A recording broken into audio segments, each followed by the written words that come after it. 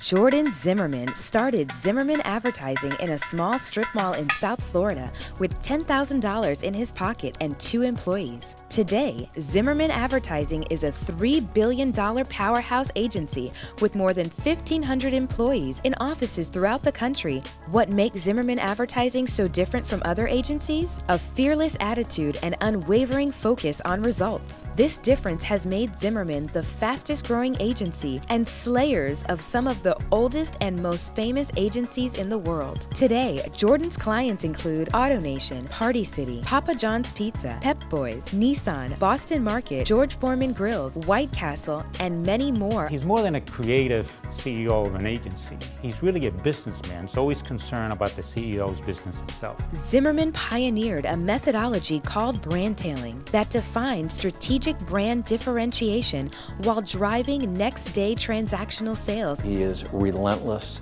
he's innovative, he's a student of business, and he's got this dual world of passion and compassion.